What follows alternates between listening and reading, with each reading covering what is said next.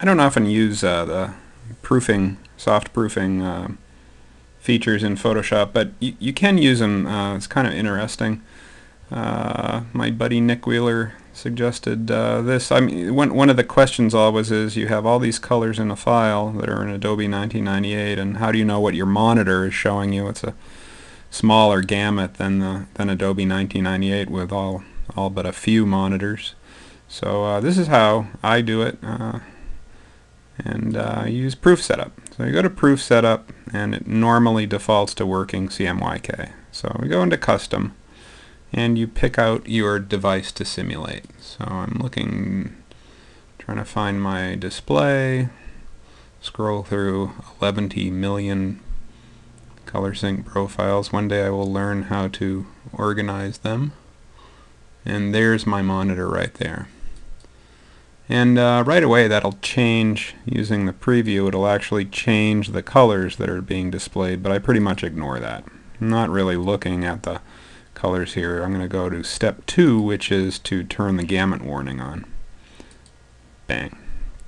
So there we have them. Those are the colors that are in the file in Adobe 1998, but my monitor cannot display accurately. So you toggle that on and off by hitting Command-Shift-Y.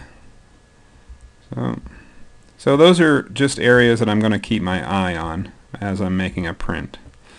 The other cool part is you can very easily see what colors are in your file and what is going to print and what's not going to print, depending on your paper and your printer. So let's go to Proof Setup again. Go to Custom, and instead of selecting my display this time, I'm going to just pick my, let's say I'm going to print with Enhanced Matte Photo Black. Okay, I hit OK, and you can see the colors kind of dulled down.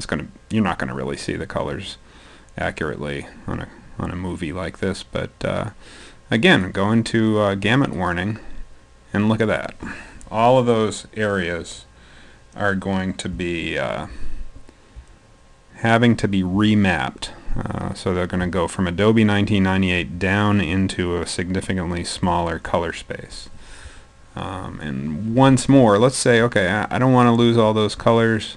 I want to pick a paper that's going to work better. So let's just pick out Premium Luster. That's always a good one. And hit OK. Turn the gamut warning on again. Nothing. Everything, just to make sure, gamut warning off, gamut warning on.